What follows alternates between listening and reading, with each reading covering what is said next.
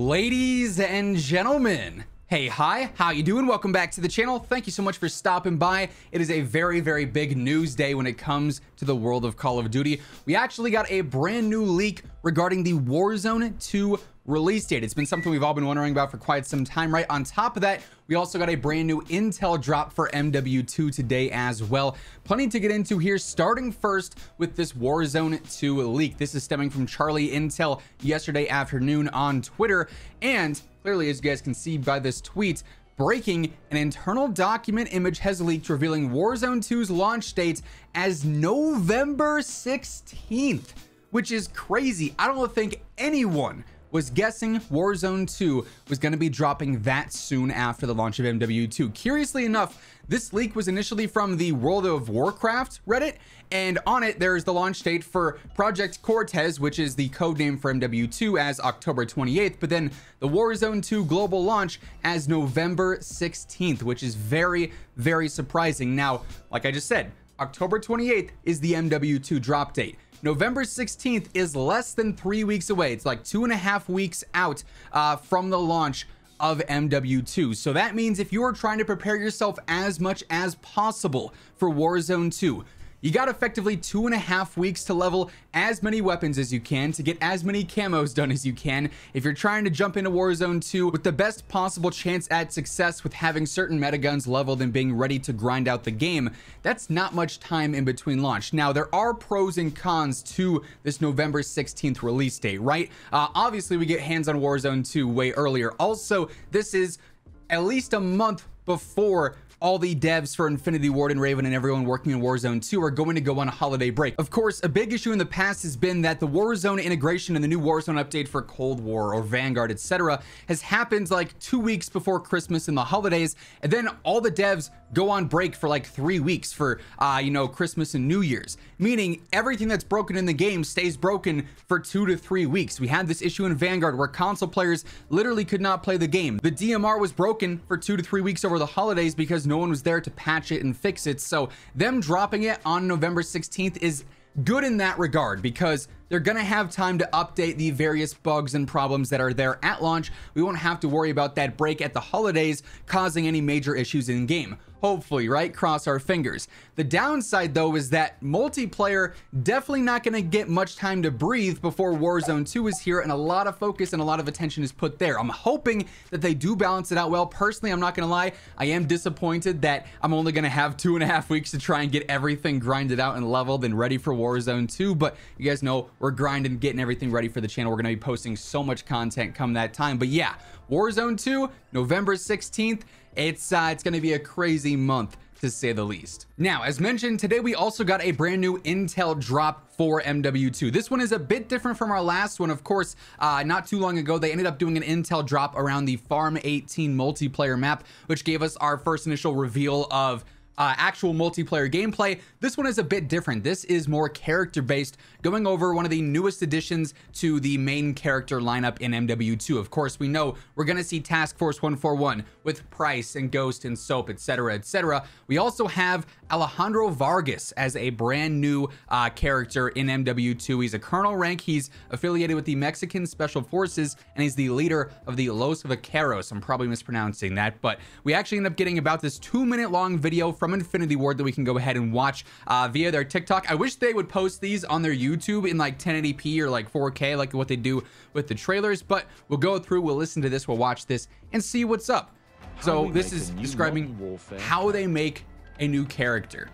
And I assume we're going to see some dev interviews in this as well. Obviously, a part of intel drops. So the first thing you want to do when you're creating a Modern Warfare 2 character is have an idea of what that character's intentions and motivations are. This one, obviously, a lot more behind the scenes of something a lot more niche than a multiplayer map, right?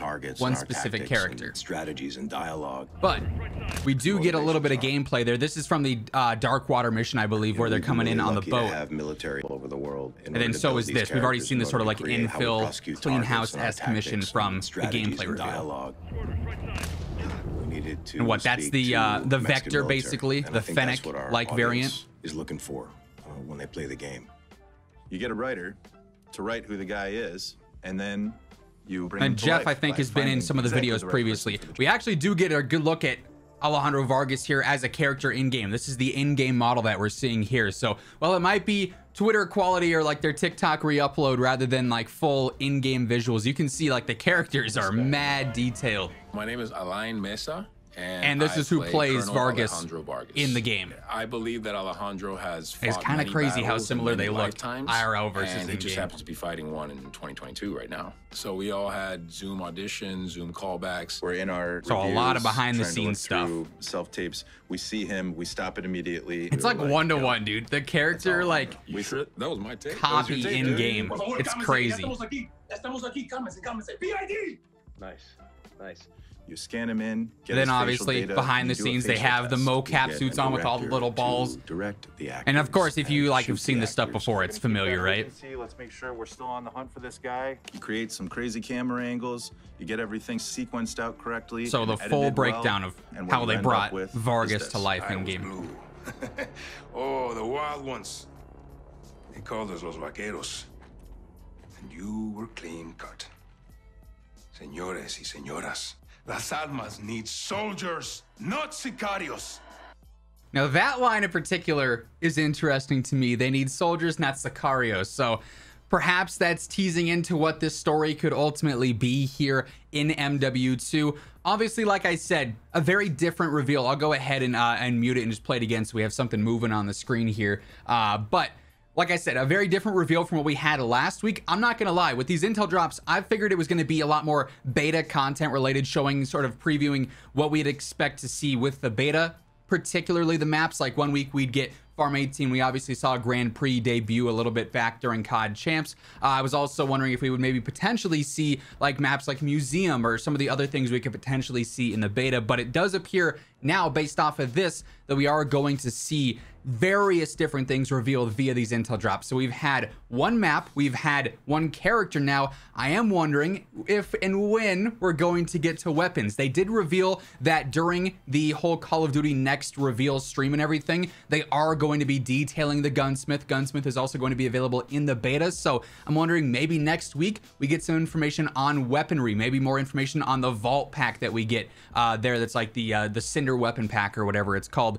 Could be very interesting there to see what else is revealed during these intel drops. We're not sure how frequent these are going to be at this point, if it's going to be every week leading up to the beta or every week leading up to launch, even if it's going to be bi-weekly in the future. Who knows? But as they do come out, if it's cool stuff like this, I'll definitely be sure to include it in certain videos. Just so happened that it fell in line today with actual leaked information with the whole Warzone 2 date. So a lot of 2022 content sort of jumbled into one video here, but still pretty interesting nonetheless, even though if it doesn't show like the full gameplay scale like what we got last week. Interesting to see the sort of behind the scenes, and of course you get some actual looks at what characters are going to be like and look like within MW2 itself. They also ended up posting a slightly wider version on their Facebook page, of course, right after we go through all that. It doesn't really change what we're able to see, but that being said, that is going to wrap things up for this video. Hopefully you guys enjoyed the video. If you did, let me know by dropping a like on it. It would be seriously appreciated. And if you are new to the channel, or if you have not already subscribed, every single day I got you covered with everything going on in COD,